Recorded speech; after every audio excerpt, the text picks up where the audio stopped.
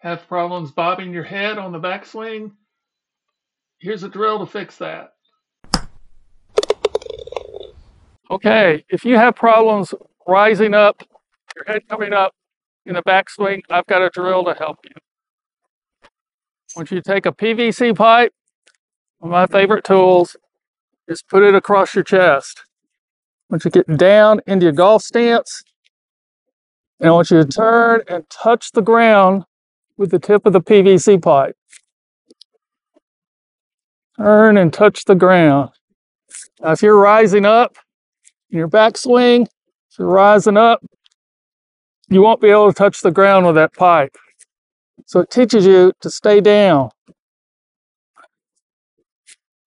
Just turn that shoulder down into the ground. Keeps you down.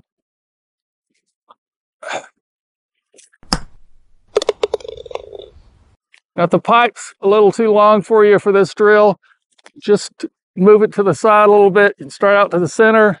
Just move it a few inches to the side, so one side's longer than the other. Then you can get down. Down to the ground. Down to the ground. In fact, I urge you to do this, shorten the pipe a little bit, to teach you actually to go down if you have to.